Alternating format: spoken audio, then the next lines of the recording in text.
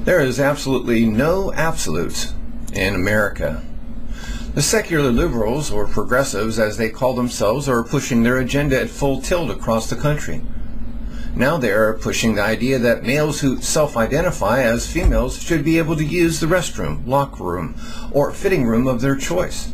If you have a problem with that, well, then you're a bigot, according to the progressive movement. These people, led politically by President Barack Obama and his administration, are basically at war with, number one, traditional Americans, number two, the Judeo-Christian value system, and number three, the common sense, and four, millennia of history. Progressivism is a worldwide fundamentally based on the philosophy of humanism. Humanism is based on atheism or agnosticism.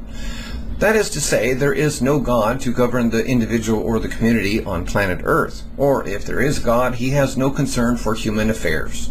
Therefore, it is up to humans to make our own rules for life, and we make those rules up as we go along. There are some variations of the definition I just laid out, but basically, this is an accurate description. President Obama, for example, says he is a Christian, but then says, I believe that there are many paths to the same place, and that there is a higher power, that we are connected as people. So, he is not technically an atheist. However, judging by his words and his presidential decrees, he is a universalist. And universalism is fundamentally incompatible with Christian doctrine. So Obama would describe himself as a Christian who does not believe in the exclusivity of Jesus Christ as the only way to know God or to reach heaven in the afterlife. This is like saying 1 + 1 is 2, but if someone wants to believe 1 and 1 equals 3, that may also be true. Of course, the president is not alone. There are millions of Americans who would describe themselves this way. These folks believe mutually exclusive claims of truth can both be true at the same time. What's true for you may not be true for me, they would argue. This is not the same as respecting another person's beliefs that might be different from yours, which is commendable American tradition that promotes public civility and discourse.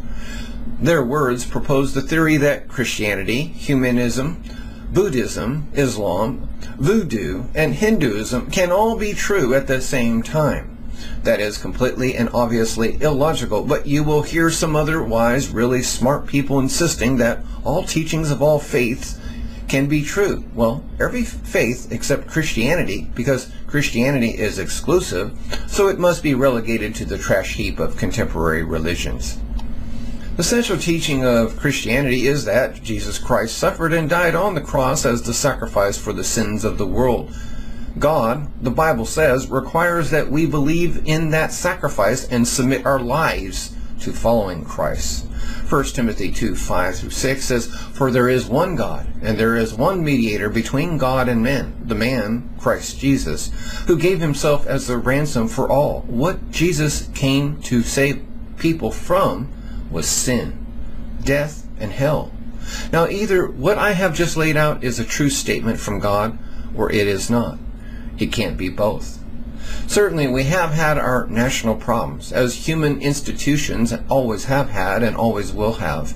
But America, for most of her history, has held to the Judeo-Christian value system to guide our path of understanding and govern our social morals. We used to teach our children love of country, respect for authority, and the 10 Commandments in school, at home, and in church, but not anymore. Not too long ago, we had reverence for the things of God. Today, open sacrilege is the norm, especially in popular culture. We think we can make up our own truth instead of submitting to the truth of Scripture. Such fantasy is ultimately a path to destruction, which will most certainly be visited on us should we not turn back to God in humility and repentance. If we are to survive as a nation, we must rebuild a society whose values reflect the truths of one true God. I hope this message was ministered unto you. Thank you for listening. God bless you. And remember, folks, we all need to repent. As it says in 2 Peter, the Lord is not slack concerning his promise, as some men count slackness, but is longsuffering to usward, not willing that any man should perish, but that all should come to repentance. Thank you for listening. God bless you.